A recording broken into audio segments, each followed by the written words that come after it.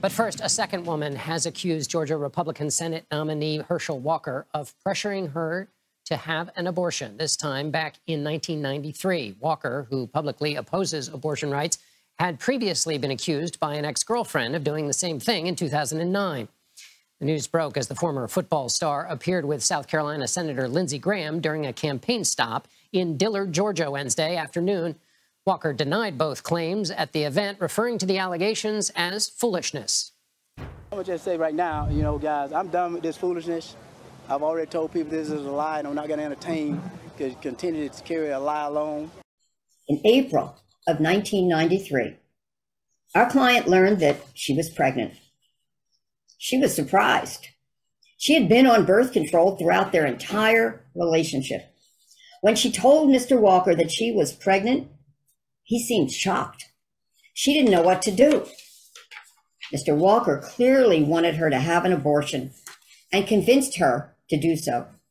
Our client alleges that Mr. Walker gave her cash to pay for the abortion and that she went to a clinic in Dallas, Texas.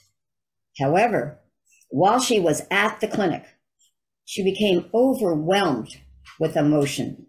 She could not go through with it, and she left the clinic in tears.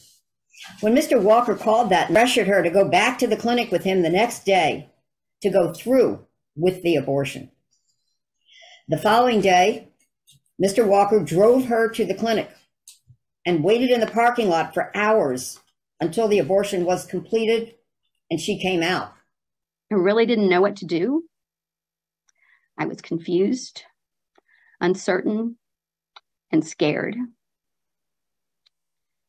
After discussing the pregnancy with Herschel several times, he encouraged me to have an abortion and gave me the money to do so. I went to a clinic in Dallas, but I simply couldn't go through with it. I left the clinic in tears. When I told Herschel what had happened, he was upset and said that he was going to go back with me to the clinic the next day for me to have the abortion. He then drove me to the clinic the following day and waited for hours in the parking lot until I came out. He then drove me to get medications and supplies as prescribed, and then drove me home. I was devastated because I felt that I had been pressured into having an abortion. After the abortion, I felt that Herschel began distancing himself from me. I fled Dallas within days after the abortion and did not go back to even visit for the next 15 years because I was so traumatized by what Herschel had put me through. And there it is. Yet another woman has come forward accusing the purported pro-life Herschel Walker of pressuring her to get an abortion. This during an affair that Walker had from 1987 to 1993. Because remember, when politicians lecture you on morality and family values, make sure it's the ones who can't stop having affairs and being hypocrites on the issue of abortion. And just in case you thought that this was some October surprise by a Democrat operative, the woman at the heart of this accusation voted for Trump in 2016 and 2020. The reason she came forward isn't because she's some liberal, it's because she knows who Herschel Walker is and saw him lying about exactly that. She said, quote, "Particularly, I saw him state that the woman's claims were not true because he never signed any cards using the letter H. I knew that was not true because he had often signed letters to me using H. And on the off chance that you don't believe what this woman is alleging, you don't have to look far for proof, because attorney Gloria Allred's announcement came with the receipts, namely a voicemail recording from 1992 from Herschel Walker himself." I was thinking about you. I don't know what this is terrible. I'm calling from a restaurant. They're the one who's got a phone that I can use that you can put something in and be able to call out. All the other phones, you have to have some kind of telecom card or something. I have the slightest idea what it is. But I wanted to call you on your machine and try to talk to you. What I can do is I'm going to try to call you back while I'm here, but I have to call you like early in the morning because it's late at night there when I'm up and the restaurant is open. But I keep trying to call you. I want to say I love you. Okay. For those of you who may have had a little difficulty hearing it, I'll be happy to tell you what it said.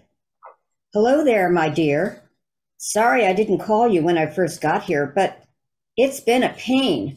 I waited 6.5 hours at the airport till Edwin and Brian picked me up. We got here to this dump of a place. It's a ski lodge-like place. No phones in the room, no TV in the room, 4 people to the room, which is smaller than your TV, where your TV is at in the kitchen, put together, I think. And it's a dump. But I want to say, I love you. And I was thinking about you. I don't know what I did that's terrible. I'm calling from a restaurant. They're the ones who's got a phone that I can use that you could put something in and be able to call out. All the other phones, you have to have some kind of telecom card or something like that. The size I do what it is, but I wanted to call you on your machine and try to talk to you. What I can do is I'm going to try to call you back while I'm here.